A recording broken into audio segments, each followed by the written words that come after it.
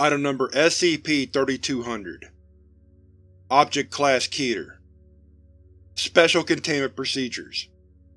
At present, primary containment procedures consist of exploring ways to slow down the expansion of SCP-3200. All potential research inquiries along this line are open for consideration, as no current solution, permanent or temporary, has been found. Foundation-affiliated researchers have been suitably implanted into civilian scientific institutions in order to both discourage serious inquiry into the nature of SCP-3200, while also conducting independent research into the anomaly. Rescue attempts for the crew members of the Peregrine 9 expedition are not being considered at this time.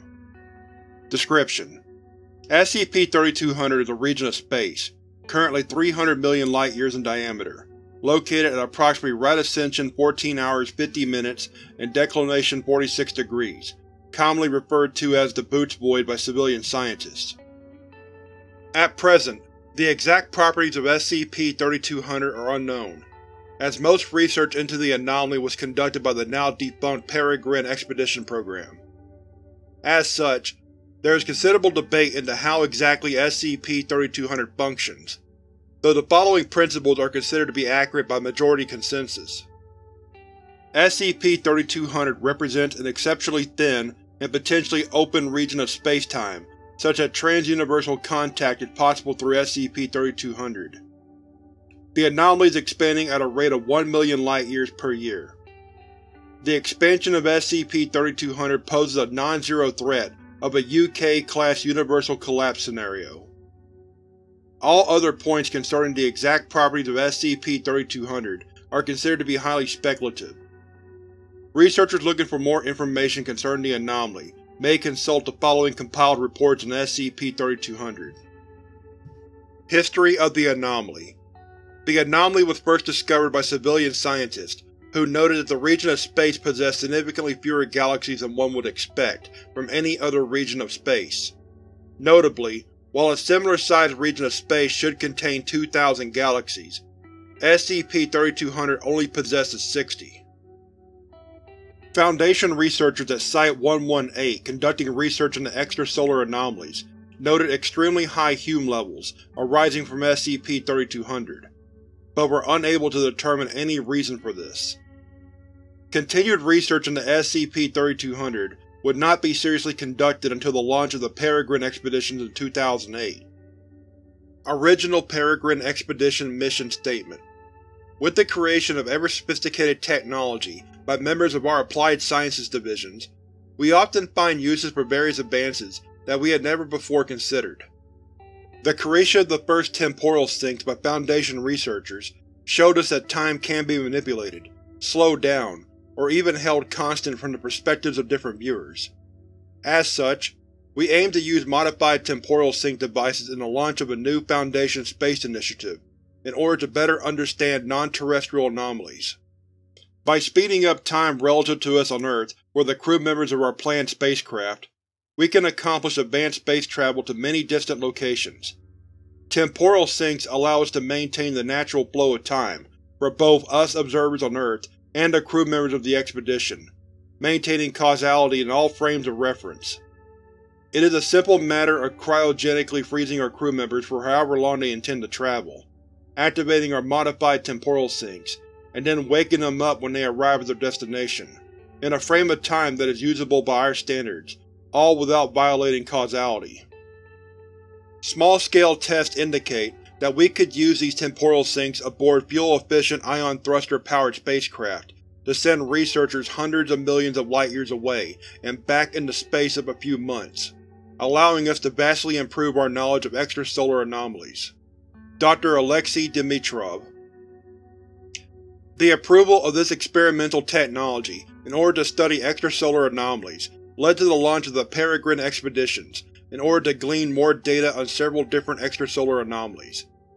SCP-3200 was selected as the target of the Peregrine 9 expedition, launched November 29, 2010. Peregrine 9 Expedition Details.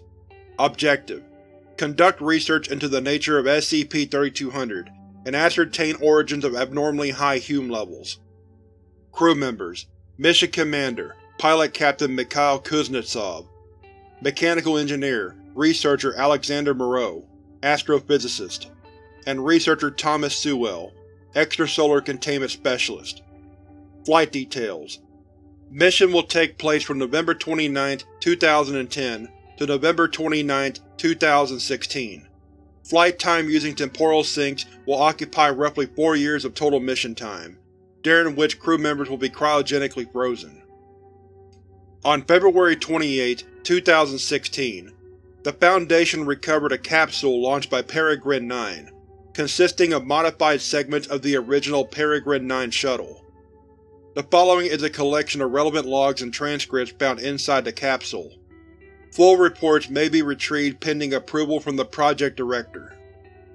Recorded date: February 1, 2013. Camera feed begins. Kuznetsov is seen adjusting the camera, as the rest of the crew seems to have only just awoken from cryosleep. And just like that, we're 700 million light-years from home. Didn't feel like anything to me. It's a little scary, and a little amazing. So this means that we're firmly inside the Anomaly, then. Correct. I don't feel anything different, though. Take a look outside. Moreau takes the camera and shows the view outside the spacecraft. It is pitch black, with no signs of any stars or galaxies visible. Now that's disturbing. Pure blackness. All three men are silent. What do you suppose is out there? Who knows? It's our job to figure it out. Camera feed ends. Recorded date: February 2, 2013. Camera feed begins. Kuznetsov is seen sitting in front of the camera. This is Captain This is Captain Mikhail Kuznetsov of the Peregrine 9 mission, reporting in on Day 1 of the mission, which has already hit a snag. The first thing we tried to do was to verify the anomalous Hume levels that our more Earth-bound satellites were able to pick up, but our cant counters don't seem to be functioning properly here. The Hume levels we're reading are fluctuating rapidly, anywhere from almost zero to absurd numbers in the hundreds. If we came all the way here only to have faulty cant counters, what a tragedy that'd be. Kuznetsov is seen pausing, and then looking out the viewport. Still, there seems to be something off about this place. We'll have to do more research later. That's all for today, I suppose. Camera feed ends. Recorded date: March 13, 2013. Camera feed begins. All three crew members are seen surrounding what appears to be a box of some kind. Kuznetsov is seen directly facing the camera. So, today we woke up and saw a box outside, floating around in the middle of space nowhere, just sitting pretty. We just recovered the object and are about to open it. Nobody panic, alright? Nervous chuckles from the group. Kuznetsov stands off to the side by the ejection port. Moreau lifts the hatch on the box carefully, and looks inside. It's CD. Should we run it? Go ahead.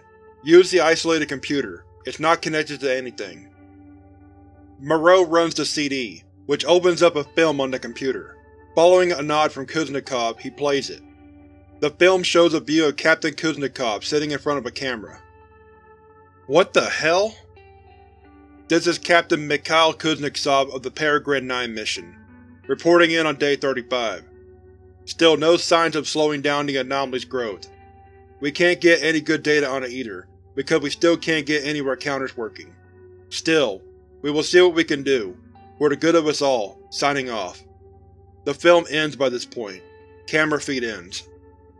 Recorded date: March 21, 2013. Camera feed begins. Kuznetsov is seen in front of the camera again. This is Captain Mikhail Kuznetsov of the Peregrine 9 mission, reporting in on Day 47 of the mission. Over the past week or so, we've picked up about 12 more recordings of me speaking about the anomaly in question. Kuznetsov sighs, and is seen rubbing his neck. We're still not any closer to answers, though. All of these other versions of myself seem to know more about what's going on than I do, since they all reference stopping SCP-3200. I wish this version of me could know half as much as they seem to. Which reminds me, no, the can't counters still don't work. Still not sure why. Kuznetsov leans back and rubs his face. Moreau thinks that we're seeing something from other universes, which would explain where these things are coming from. Thomas believes that something is off about the reality surrounding this anomaly, which would explain the malfunctioning can't counters. But we have no idea why that is either. In summary, we have a whole lot of nothing and a lot of questions. That's all for today. Camera feed ends. Recorded date: August 6, 2013. Camera feed begins. Kuznetsov is seen with his head in his hands. He looks up at the camera. Today marked the 38th tape we've recovered of myself. We've gotten 38 different capsules containing tapes of myself speaking to a camera, just like I'm doing now. And none of them are exactly the same. In each video, I'm wearing different clothes, the date is off, I have different hair, all kinds of things. And I've got no damn idea why. Kuznetsov leans into the camera. What worries me the most is that we still haven't found out any details about what exactly SCP-3200 is doing. We're pretty sure that this is a region of some weird spacetime stuff. Moreau is adamant that this is a region where spacetime is pretty thin, allowing for contact between universes. But beyond that, we just don't know exactly what's happening. Worse, we started finding more than capsules. Things like bodies, mine, Sewell's, Moreau's, and some of people that I'd never seen. Parts of shuttles using technology that I haven't seen before, and other scraps of things that I don't understand at all. Kuznetsov shudders. There is something deeply wrong about this place. It feels fundamentally misplaced. That it doesn't belong. I don't know what else we can find here. Signing off for today. Camera feed ends. The following was written in Captain Kuznetsov's personal notes, regarding the mission on August 21, 2013. How many times? How many times have we been here? This is the question that keeps me up at night. The question that has brought me no rest. We are certainly not the first, and every other Kuznetsov out there seems to have been brought low by the same question. We've recovered a log today. The man that I saw on the tape was old. Very old. He had been recording the anomaly for a long time. Years, perhaps even decades. Thousands of tapes recovered. No answers. He had studied it for years and years, and nowhere did he find an answer to why this was happening. They say that the definition of madness is doing the same thing over and over again, but expecting different results. If so, then just how mad are we? On September 7, 2013, Captain Kuznetsov apparently vanished while attempting to retrieve another tape. He reappeared 2 days later, on September 9, 2013, extremely dehydrated and weak. The other crew members report that Kuznetsov recorded this message shortly before lapsing into a coma. We were fools. The Void isn't a region where space-time is ruined. It's the source of the tear itself. Space-time itself is rending itself apart, and we're seeing echoes of every timeline in the past and future. Time is an Ouroboros, devouring itself again and again, only to be reborn. I saw all of it. All of the times we tried to stop it in the past.